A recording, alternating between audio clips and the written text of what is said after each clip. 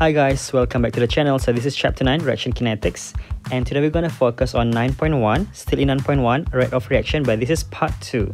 So at the end of this lesson, you should be able to determine the reaction rate based on experimental data given, and also determine the order of reaction by using the initial rate method or from experimental data.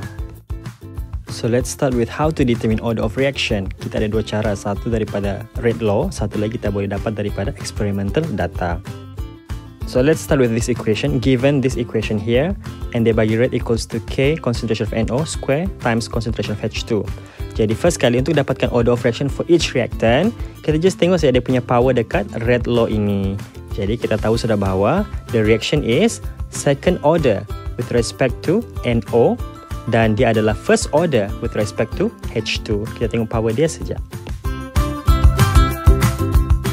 Next, untuk cari dia punya overall order of reaction, kita just tambah power untuk kedua-dua order tadilah.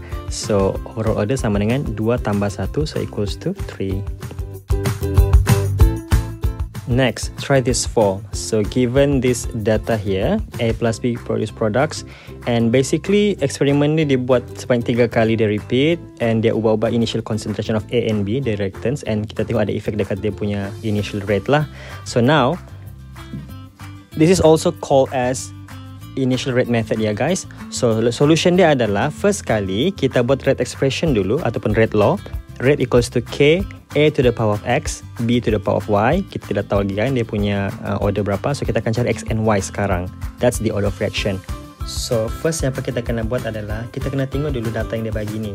So saya ambil 2 eksperimen, let's say 1 and 2. Kalau kita perhatikan betul-betul, concentration untuk B, okay, spesies B dekat case 1 and 2 ini, dia kasih maintain 0.2. Sementara concentration of A dia ubah dan initial rate pun berubah. Jadi kita buat ayat comparing experiment 1 and 2. Okay, rate 1 over rate 2, okay, sama dengan K times with concentration of A to the power of X and B to the power of Y, okay, over K lagi sekali, concentration of A to the power of X, concentration of B to the power of Y. Okay, sekarang kita gantikan masuk value ikut apa yang ada dalam table lah. Sebelum tu, by the way, rate constant ni sama je kan, dah kisahlah apa dia punya equation, jadi kita boleh cancel out.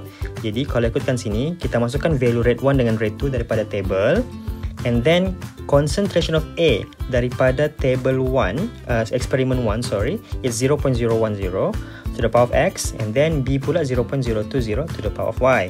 Okay, and then untuk eksperimen 2 pula, masukkan nilai dia 0.020 to the power of X and 0.020 to the power of Y. Okay, now kalau kita tengok lagi sekali di sini, both untuk yang B punya concentration kan maintain 0.020 to the power of Y, sama sebiji, so kita boleh cancel out the whole thing. Jadi kita selesaikan guna calculator, kita akan dapat sebelah kiri 1 over 2 and sebelah kanan 0.010 over 0.020 to the power of X. Kita boleh gabungkan, jadi kita boleh simplify jadi 1 over 2 equals 1 over 2 to the power of X. Jadi secara perbandingan X adalah 1. Okay, next mari kita tengok pula kalau eksperimen 2 and 3. Kita boleh pilih sebenarnya mana-mana yang kita mahu. Kita boleh pilih 2 and 3 ataupun 1 and 3. Tapi lebih mudah kalau kita cari ada yang constant di sana. Jadi dalam case ini saya compare 2 and 3. So comparing eksperimen 2 and 3, macam biasa, rate 2 over rate 3, okay, equals to K concentration of A times to the power of X times concentration of B to the power of Y, and sekali lagi di bawah, and sekali lagi kali ini K boleh cancel out sebab dia sama kan, maintain. Jadi selebihnya kita teruskan dengan masukkan value. So 4.8 exponent negative 3 over 1.92 exponent negative 3 equals to concentration of A is 0.020 to the power of X, and then Y 0.020 to the power of Y. Okay, divide by concentration of A is 0.020 to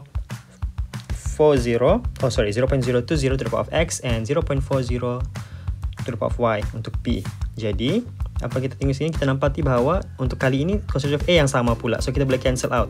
Jadi kita kena bayangkan yang mana yang sama tu kita akan cancel out sebenarnya. So kita boleh cari satu lagi order. So kali ini kita dapat Y lah. Jadi kita simplify seperti ini, maka kita akan dapati Y sama dengan 2. So based on this, the reaction is first order with respect to A, first order ya untuk A, and then the reaction is second order with respect to B. Kita kena cari satu-satu kan. Right. So remember the tips ya guys. Okay, make sure cari yang mana yang sama concentration untuk selesaikan dan dapat order for each reactant. Next, try this 5. Table below shows the experimental data obtained at 27 degrees Celsius for CH3ClCH3 plus NaOH produce CH3CHOH and plus NaCl. So seperti biasa kali ini dia bagi juga 3 experimental data. So dia suruh cari order of reaction with respect to 2-chloropropane and sodium hydroxide masing-masing lah, and write the rate law and determine the rate constant. So first step kita kena buat write the rate law ataupun rate expression dulu. So rate equals to K times concentration of chloropropane yang panjang itu times dengan concentration of NaOH. Dan kali ini saya mau letak pakai huruf A dan B lah instead of saya pakai X and Y. It's up to you guys. Okay, so now kita compare mana yang sama kan. So kalau kita tengok 1 and 2, concentration of chloropropane sama, maintain. So mari kita guna comparing 1 and 2. So macam biasa, rate 1 over rate 2 equals to K concentration of chloropropane dengan concentration of NaOH. Kita ganti masuk direct lah sebab panjang mau tuliskan. Jadi K darab 0.115 to the power of A and then 0.25 to the power of B, and then di bawah 0.15 to the power of A and 0.50 to the power of B. So K macam biasa boleh cancel, dia rate constant sama aja. And then nilai rate kita masukkan, okay, seperti dalam jadual tu. And then kita boleh cancel mana yang sama di sini. So concentration of chloropropane sama, so boleh cancel out. And then untuk concentration of NaO kita pun boleh kasih simplify seperti ini, and we get B equals to 1, which is the order of reaction with respect to NaOH. So we can conclude that the reaction is first order with respect to sodium hydroxide. Okay guys, do you realize that tadi kita compare experiment 1 and 2 in which concentration of chloropropane adalah sama 0.15. Jadi at the end kita akan cancel out dan kita akan cancel A sekalian. Jadi kita boleh dapat B. So sekarang kalau kita mau cari mau cari A pula, kita kena cari supaya yang concentration of NaOH pula yang sama supaya boleh cancel out. Jadi di sini kita nampak bahawa concentration of NaOH is maintained at experiment 1 and experiment 3, which is 0.25.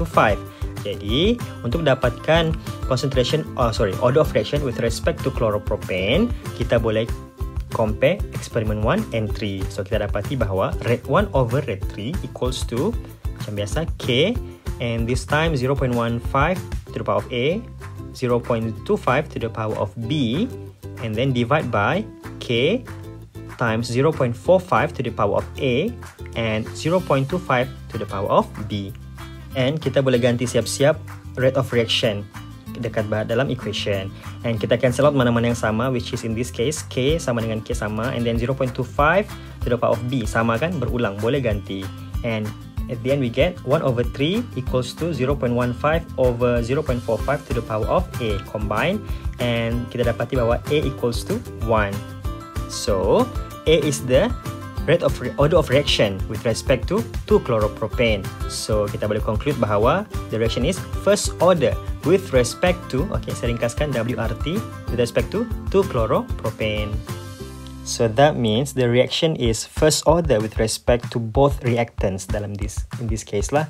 And mari kita tengok pula next question adalah untuk cari rate law and determine the rate constant. Jadi rate law senang je tulis, rate equals to concentration of each reactants, itu 2-chloropropane and NaOH, and we both know that power dia orang masing-masing satu, so tidak tulis pun tidak apa.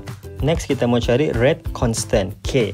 So in this case kita boleh pilih mana-mana daripada 3 eksperimen tadi. Let's say kita mau dalam case ini kita mau pakai eksperimen 1 atau eksperimen 2, eksperimen 3, kita akan dapat value yang sama juga untuk K nanti. Tidak percaya boleh cuba sendirilah.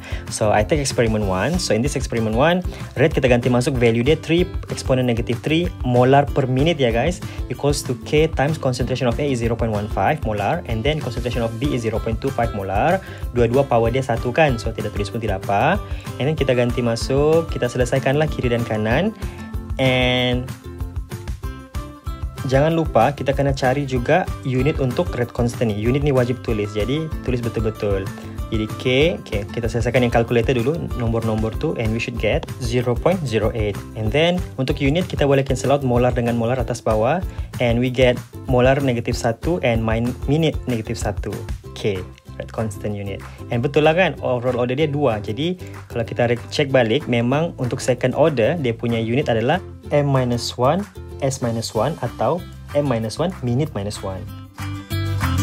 So let's do some recap. So to find order of reaction ada dua cara, sama ada daripada rate law ataupun daripada experimental data, ataupun kita panggil juga sebagai initial rate method. And tips untuk initial rate method tadi, kita compare eksperimen yang ada similar value of concentration supaya kita boleh cancel out. Jadi lagi senang mau cari the other order. Alright?